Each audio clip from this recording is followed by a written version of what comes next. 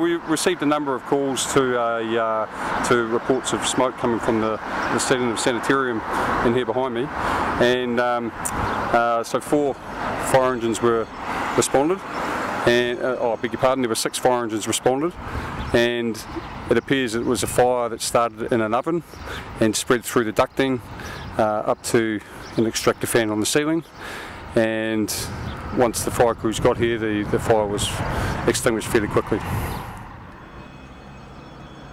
The staff reacted very well actually, and they evacuated the building very quickly, which was pleasing from our perspective. And yeah, the whole incident ran really well. Yeah.